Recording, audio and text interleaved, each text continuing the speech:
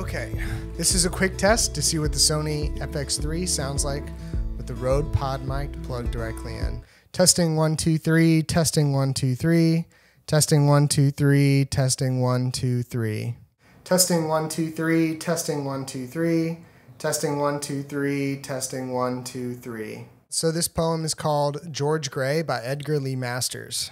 I've studied many times the marble which was chiseled for me, a boat with a furled sail at rest in a harbor.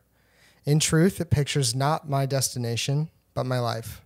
For love was offered to me, and I shrank from its disillusionment. Sorrow knocked at my door, but I was afraid. Ambition called to me, but I dreaded the chances.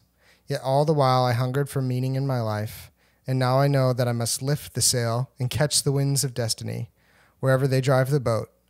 To put meaning in one's life may end in madness, but life without meaning is torture, of restless and vague desire. It is a boat longing for the sea, yet afraid. So this poem is called George Gray by Edgar Lee Masters. I have studied many times the marble which was chiseled for me, a boat with a furled sail at rest in a harbor. In truth, it pictures not my destination, but my life. For love was offered to me, and I shrank from its disillusionment. Sorrow knocked at my door, but I was afraid. Ambition called to me, but I dreaded the chances.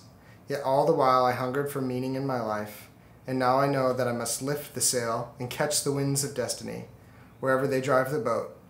To put meaning in one's life may end in madness, but life without meaning is torture, of restless and vague desire. It is a boat longing for the sea, yet afraid. So we are plugging the pod mic directly into the Sony Fx3 handle. I'll show you the settings right here.